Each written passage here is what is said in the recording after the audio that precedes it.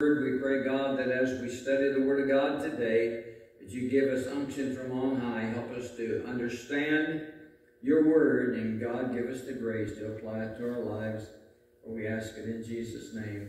Amen. All right, I'm going to ask you to turn with me over to the book of Mark. We don't have this in the lesson sheet. Okay, can you hear me better? All right. Okay, Mark chapter 7, verses 17 through 23. And here, before I read this, let me say that the Pharisees and the scribes, they asked Jesus, he said, why walk not thy disciples according to the tradition of the elders, but eat bread with unwashed hands? And so Jesus gave them a parable, and in verse 17, Mark 7, verse 17, he says, And when he was entered into the house from the people, his disciples asked him concerning the parable. And he saith unto them, Are ye so without understanding also? Do ye not perceive that whatsoever thing from without entereth into the man, it cannot defile him? Because it entereth not into his heart, but into the belly, and goeth out into the draught, purging all meats. And he said, That which cometh out of the man, that defileth the man. For from within, out of the heart of men, proceed evil thoughts, adulteries, fornication, murders, thefts, covetousness, wickedness, deceit, lasciviousness, an evil eye, blasphemy, pride, foolishness. All these evil things come from within and defile the man. And so he's saying here that to eat with hands that haven't been washed is not going to defile you spiritually. But he says what comes out of the heart, that's what defileth a man or woman. Because the sin nature, whether it be a saved person or an unsaved person, the sin nature, if we as Christians let the sin nature have its way, it's going to produce all sorts of things coming from the heart. And they're not good as far as God is concerned. And so now in the last lesson on parables, we considered Matthew 13, verses 44 through 46. In those verses, we saw two parables. The parable of the treasure hid in the field. A field is a picture of the world. But what does this treasure picture? Do you remember? It pictures Israel. Put that in the blank, Israel. Also, we saw the parable of the pearl of great price. The merchant man pictures Christ. The pearl of great price pictures born-again Christians. And now we come to a parable that reveals the state of the church in the last days. And this is the parable of the dragnet and the fish. I'm going to ask Brother Dunn, please read for us Matthew 13, 47 through 50. Again, the kingdom of heaven is like a net that was cast into the sea, and gathered of every kind. Which when it was full, they drew to shore, and sat down and gathered the good into vessels, but cast the bad away. So shall it be at the end of the world. The angels shall come forth, and sever the wicked from among the just, and shall cast them into the furnace of fire. There shall be wailing and gnashing of teeth. Thank you, Brother Dunn. Now, this parable is similar to the parable of the wheat and the tares. Both show good and bad side by side, and then they're divided. And Jesus said of both of these, he said, So shall it be at the end of the age. And both describe the doom of the wicked. The wheat pictures God's people that are taken into God's presence. The tares pictures the unsaved that are burned. And the dragnet, the fish, the good fish are kept, the bad fish are cast away. Now, to understand this parable, we must analyze each part. Let's consider, first of all, the net. The net symbolizes the responsibility of Christians to spread the gospel to all the world. And that's what Brother Russ Hanson's been doing for years. That's what the Grays are doing. This is what Bill Barker does, Brother Bailey does. And that's what we should be doing as well. We should be giving out gospel tracts and witnessing to people. And that's what it's all about. Now the gospel, like a great net, reaches and draws good and some bad. The good are those who believe with all their heart, with true faith and true repentance in their heart. The bad are those who make a profession of faith, but they don't believe and they have no desire to repent of their sins. And Hebrews 4 and verse 2 says, "For unto us was the gospel preached, as well as unto them. But the word preached did not profit them, not being mixed with faith in them that heard it." Now, you know, here in the Springfield area, you know, you can talk to a lot of people. And so many of them say, "Oh, yeah, I'm saved. Yeah, I got saved when I was a little kid. Yeah. Will you go to church anywhere?" "No, I don't go to church." You know, "Do you read your Bible?" "Well, no, I haven't read my Bible lately." And you know, I get this little pamphlet from Chick Tracts called The Battle Cry.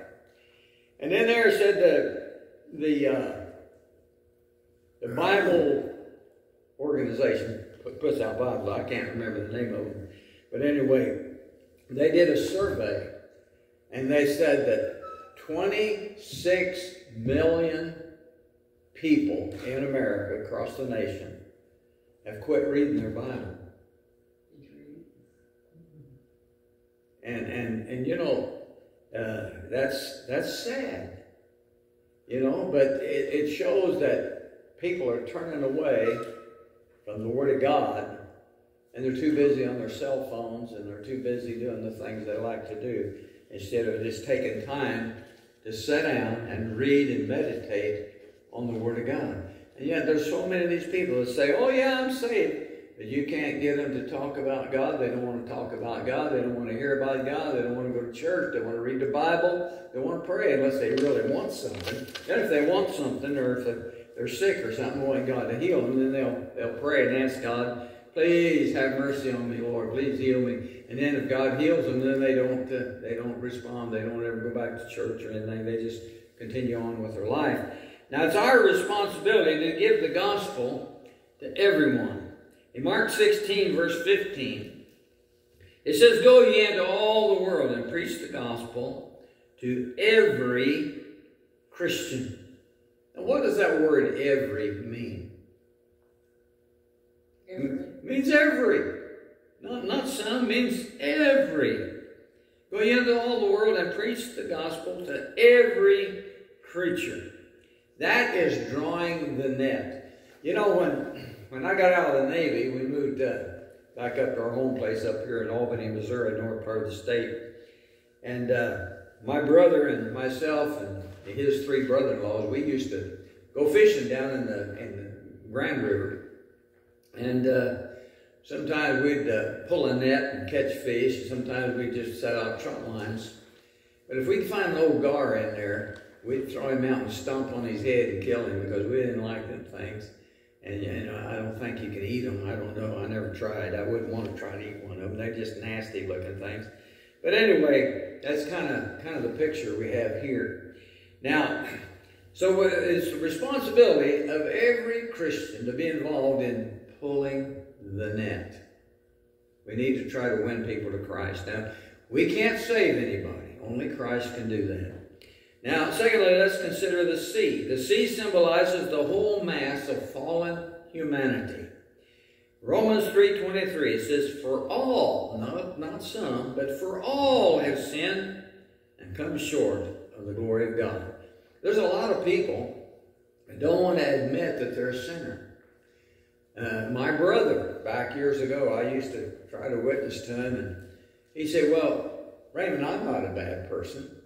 I don't ever rob anyone. I've never robbed anybody. I've never raped anybody. I've never murdered anybody. I know a lot of people a lot worse than I am." And so that's kind of the mindset that a lot of people have. They think, "Well, you know, I'm not as bad as that person. I'm not as bad as that person. You know, I'm sure that when I die, God's going to take me to heaven. I'm a pretty good person." So they get that mindset, and that's just from the devil, because that's, you know, the Bible says, "For all have sinned and come short of the glory of God." And so that simply means everybody that's not saved is on the way to hell. And I'm going to ask Sister Dunn, please read for us Isaiah 57, verses 20 and 21.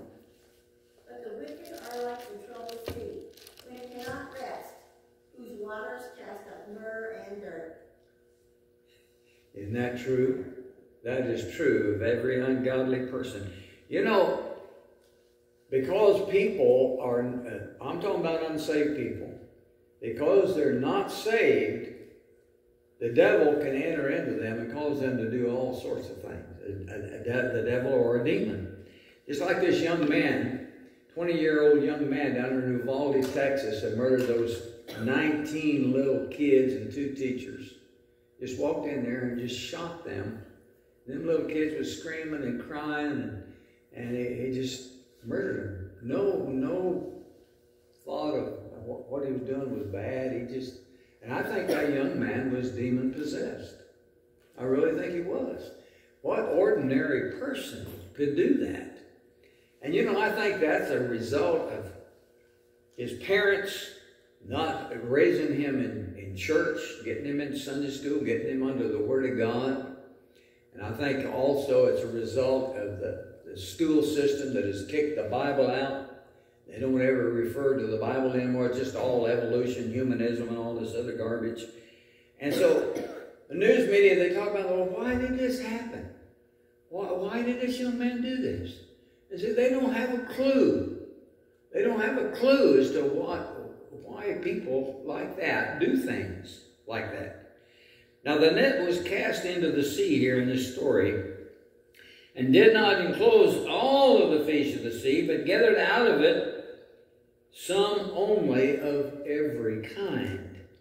The gospel does not draw everyone, but only a few. And those that it draws, some of them, are false professors. In John 12:32, here Jesus said, "And I, if I be lifted up from the earth, will draw all men unto me." Now, you know, there are those that say, well, the Bible contradicts itself. And I might have mentioned this to you before, but back several years ago, my dad's oldest sister, she died, and they buried her in the family in a cemetery up here in North Missouri. And my dad's half-brother was there, and I was witnessing to him, and he said, "Oh, Raymond, I don't believe that Bible. That Bible's full of contradictions." I said, "Listen, Freddie," I said, "you show me one contradiction in the Bible, I'll give you $100. I said, "You want to make $100? Show me in the Bible where it contradicts itself." "Well, I don't know where it's at, but I know it's in there." And I said, "Freddie, you're just blowing steam. You don't even know what you're talking about." And all the family members standing around listening to this. But anyway, he stomped off. He didn't want to hear anymore. But you know, unsaved people, they use that as an excuse not to listen to the Word of God. But you know, because of what Christ did on the cross, the middle partition has been broken down. When you go back and you study the Old Testament and you look at the tabernacle, and then later Solomon built the temple, just like the tabernacle. And there was the temple proper, and then outside of that was the brazen altar where the animals were crucified and the blood was poured out in a basin. And then the high priest would take the blood and he would go to the laver, which was just before the entrance into the temple. And he would wash himself, and he'd enter into the temple with the blood in the basin. And there to the left hand would be the golden lampstand, and to the right the golden table of shewbread. And then beforehand, just in front of the big curtain, was the golden altar of incense. And then the high priest would pass through that curtain, and on the other side was the Ark of the Covenant, with the 2 cherubim, golden cherubim, with their wings overspread over the top of it. And then on the top of the ark was called the mercy seat. And the high priest would confess his own sins, and then he would confess the sins of the people, and he would sprinkle the blood on the mercy seat. That covered their sin for 1 year. For 1 year. But you know, when Christ was crucified, when he died, as soon as he died, there was an earthquake, and God ripped that curtain from top to bottom. And I've read where it says that 6 horses, three horses on each side. If they would have been fastened to that curtain, they could not have ripped that curtain. Only God could rip that curtain. It was so interwoven and so thick that it would have been impossible for 6 horses to rip that curtain. God ripped it. And because of that, there's no longer a Jew and Gentile in God's eyes. Now, the blood of Christ draws men from all races, creeds, and colors the world over. You know, the Catholics, you know, they say, well, we're Christians. And I mentioned this before, but out on the reservation, I had an Indian man ask me one day, he said, what's the difference between a Christian and a Catholic? And I said, there's a lot of difference. And I explained it to him, how the Roman Catholicism is 90% paganistic. And, but you know, on Fox News, you know, most of them people on there are Roman Catholics, and they talk about prayer, praying, having Bible study. Then they talk about drinking beer. They talk about, you know, going to these places they shouldn't be going to. And so, you know, they're just professors, but not possessors. And I'd say, if there is a Catholic that is truly born again, he's born again in spite of what the Roman Catholic Church teaches and not because of it. Amen. Now, because of what Christ did on the cross, the middle partition has been broken down, as I said. And so now we look at the fishermen. The fishermen symbolize Christians. Mark 1, verse 17, as it said, and Jesus said unto them, come ye after me, and I will make you to become fishers of men. I'm going to ask Sister Deanna, please read for us Luke 5, verse 10. And so was also James and John, the sons of Zebedee, which were partners with Simon. And Jesus said unto Simon, fear not, from henceforth thou shalt catch men.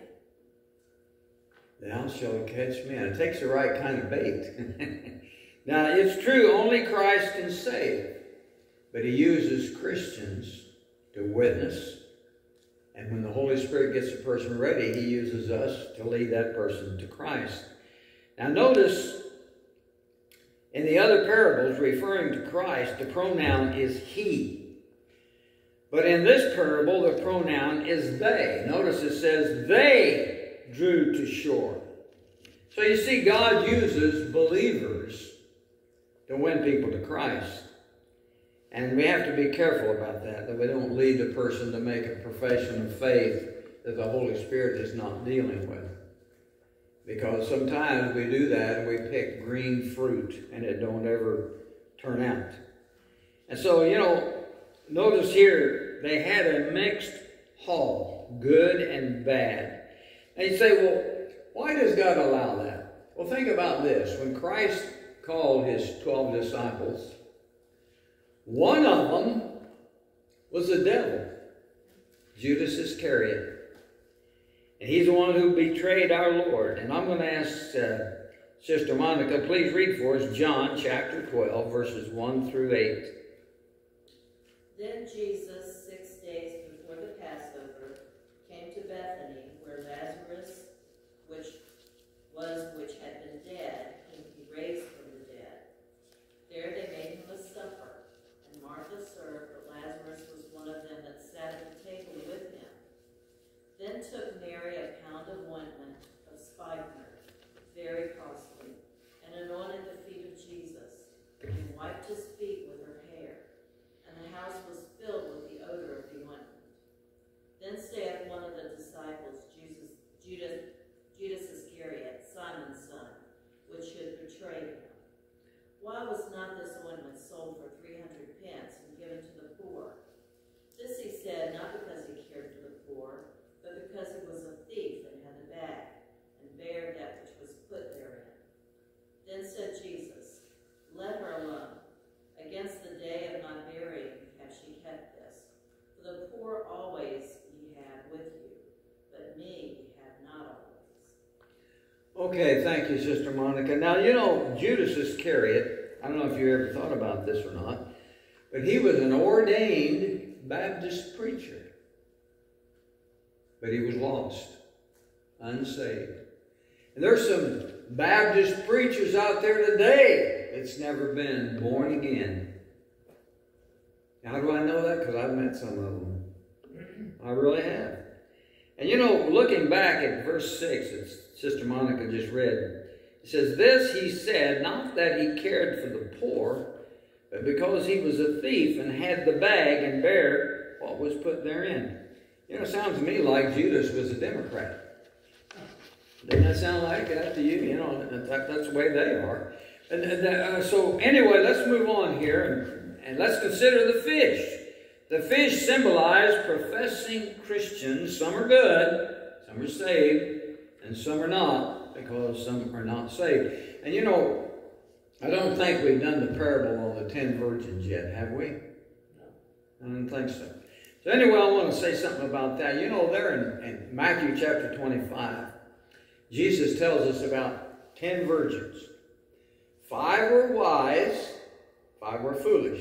The wise virgins had oil in their lamps. Oil is a type or picture of the Holy Spirit. The foolish virgins had no oil in their lamps.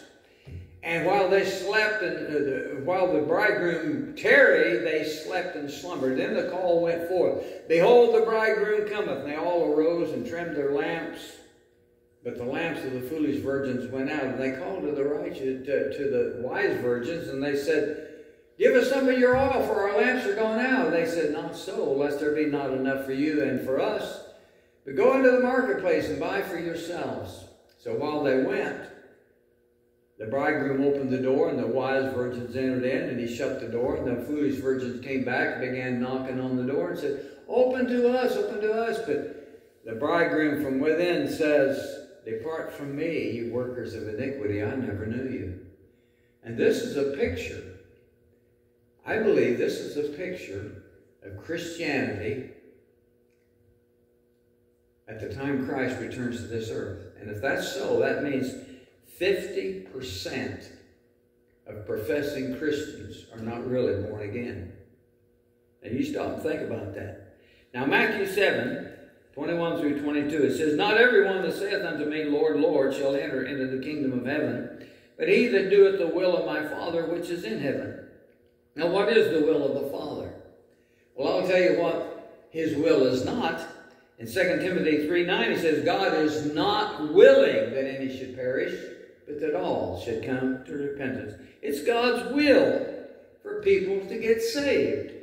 I'm going to ask Sister Shirley, please read for us John 6, verses 37 through 40. "All that the Father hath given me shall come to me, and him that cometh to me I will no wise cast out. For I come down from heaven, not to do mine own will, but the will of him that sent me. And this is the Father's will which hath sent me, that of all that he has given me I should lose nothing, but should raise it up again in that day. And this is the will of him that sent me, that every one that seeth the Son and believeth in him shall have everlasting life, and I shall raise him up in that last day." Thank you, Sister Shirley. Now, Matthew 7:22, it says, "Many will say to me in that day," the day of judgment, "Lord, Lord, have we not prophesied in thy name? And have we not in thy name cast out devils? And in thy name done many wonderful works?" Now, I'm going to ask Brother Phil, please read for us Matthew 7, verse 23. "And then I will profess unto them, I never knew you. Depart from me, ye that work iniquity." Thank you, Brother Phil. Now, there are many unsaved professing Christians today. And you know, many will say to him in that day, "Lord, Lord, have we not prophesied? Have we not preached in your name?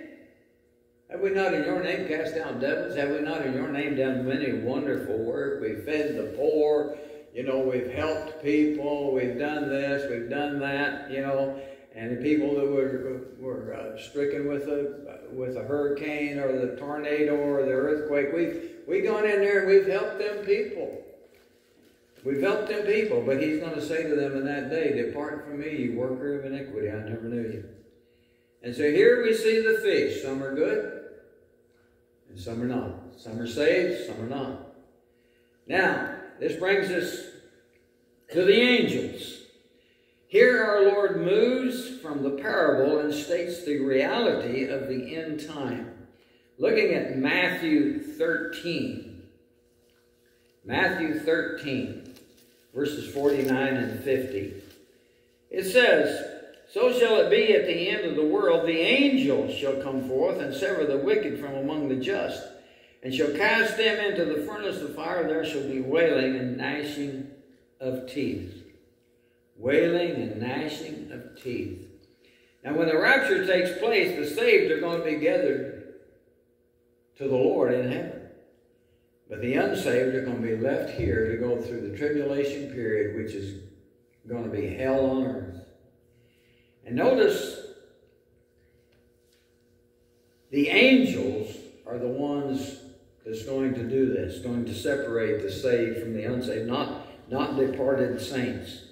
And you know, looking at Matthew 13, verses 41 through 43, it says, the Son of Man shall send forth his angels, and they shall gather out of his kingdom all things that offend, and them which do iniquity, and shall cast them into a furnace of fire. There shall be wailing and gnashing of teeth. There then shall the righteous shine forth as the sun in the kingdom of their Father.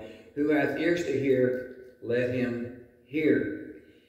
Now, you know, in Genesis chapter 19, let's go over there for a moment. Genesis chapter 19, verses 1 through 3 says, and there came two angels to Sodom at even, and Lot sat in the gate of Sodom, and Lot, seeing them, rose up to meet them, and he bowed himself with his face toward the ground. Now, Lot did not realize that these were angels. I don't believe he knew that. I believe he thought they were men of God, but I don't think he realized they were angels. And he said, behold, now, my lords, turn in, I pray you, into your servant's house, and tarry all night, and wash your feet. And ye shall rise up early and go on your ways. And they said, nay, but we will abide in the street all night. And he pressed upon them greatly, and they turned in unto him, and entered into his house. And he made them a feast, and did bake unleavened bread, and they did eat. Now, when we read the rest of chapter 19, we see there that the homosexuals were, Sodom and Gomorrah was full of homosexuals. And so they saw these young men enter into Lot's house. And so they went and they banged on his door and said, bring those young men out that we may know them spiritually. Not spiritually, sexually. That's what they wanted to do. And so Lot went out and pled with them, please don't bother these men. I have 2 daughters. Think about this. I have 2 daughters that's never known a man, 2 virgin daughters. Take them and do with them whatever you want to do. Now, you know, Lot was really a mess. He was a mess. And so anyway, they were going to grab Lot and jerk him out there, and they were going to deal with him in the same way. But the angels smote those ungodly people with blindness. And angels have power. They have power to do that. And you know, I thank God that every born-again Christian has angels that protect us. They're very active in this day and age. The wicked of the city wanted the 2 angels and received God's judgment. They thought they were men. And so they messed with the wrong people. Now, you know, it's our responsibility as Christians to drag the net. The angels are active now. They have been since man has been on this earth, and they will be to the very end. And they're going to be active in separating the ungodly from the godly in the end time. So here we see the saved are going to be raptured. The unsaved will be left to go through the awful tribulation period. 7 years of hell on earth. I mean, read the book of Revelation if you want to know what's going to happen in the tribulation period. It's going to be a bad, bad situation for ungodly people. So this parable pictures the state of the church in the last days. And we're there. We're in the last days. There's no doubt about it. And, you know, it's been my desire, and I guess I think the desire of most born-again Christians, that they wouldn't have to meet the death angel, that we'd just be raptured. Now, I don't know. You know, I remember an old preacher used to say, man, he said, I'm not looking for the undertaker, I'm looking for the uppertaker. But he had to deal with the undertaker because he's in heaven now. But you know, some of us are going to be raptured. We're not going to see death. We're just going to be taken out. And maybe none of us will. But some born-again Christians are going to be raptured. And so, you know, we just need to be in prayer that God bring about a great spiritual awakening all across America and around the world. And God's able to do that. And so, anyway, let's just continue to pray for our unsaved loved ones. And let's continue to witness to them every opportunity we get and plead with them to accept Christ as their Savior. And you know, only the Holy Spirit can bring them to Christ. But God uses us to witness to them, to give them the Word of God. So anyway, all right, let's close in prayer. I'm going to ask Brother Phil, please dismiss us in prayer.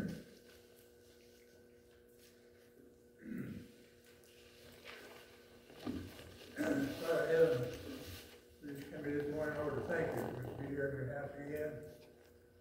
Thank you for the lesson. Help us to take heart and